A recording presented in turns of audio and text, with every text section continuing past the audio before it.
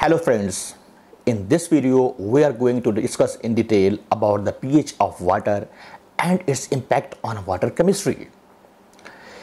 If you see the WHO guidelines, it says drinking water must be between 6.5 to 8.5. If you have ever noticed, pH of Nestle water is around 7.1, and surprisingly pH of Coca-Cola is always less than 4. So pH of water is very important. We all know pH of water means power of hydrogen, and in joke I seldom call it power of husband. So if we add more and more hydrogen ions in the water, pH of water will decrease. And if we add more and more hydroxide ion, pH of water will increase. So we know the pH of water is around 0 to 14 scales. That's why each and every water treatment vendor provide us the limit of the pH for cooling water system, for boiler water system, and for chilled water system. Why? Because the water used in process industry is not 100% pure. That water contains carbonate ions, bicarbonate ions, and hydroxide ions depending upon the pH. That's why we focus on the pH control to maintain optimum chemistry in our cooling water system, boiler water system, or in any other water treatment related system. Let's suppose pH of water is below 4.3. At that pH, there will be no hydroxide ion, there will be no carbonate ion, and there will be no carbonic acid. So all these ions will be converted into carbon dioxide. That's why Coke and Pepsi can't maintain high pH.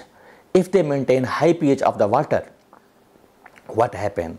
CO2 added in the Coke and Pepsi will be converted into carbonic acid, and if they further increase the pH, it will be converted into bicarbonate. If they further increase it, it will be converted into carbonate, and ultimately these ions, that CO2 will be converted into hydroxide ions. So they have to bypass World Health Organization guidelines, and they maintain low pH of their cold drinks. Low pH of water below 6.5 is very dangerous for cooling water system as well as for boiler system.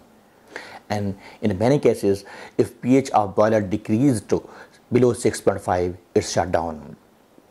Why? Because at that low pH, all hydroxide ions, carbonate ions, and bicarbonate ions are converted into carbonic acid.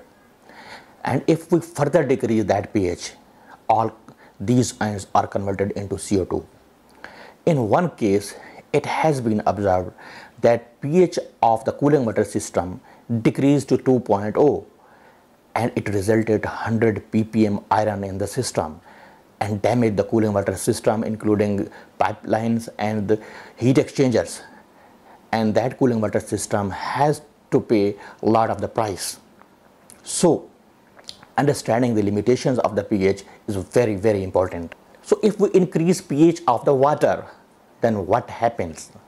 We convert carbon dioxide, bicarbonate, carbonic acid, and carbonate ions into hydroxide ions.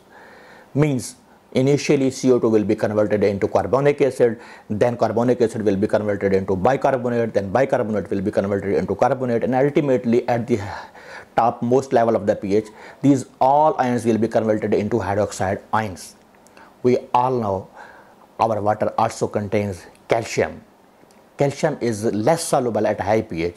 So if we further increase the pH, ultimately we will increase chances of scaling in our cooling water system.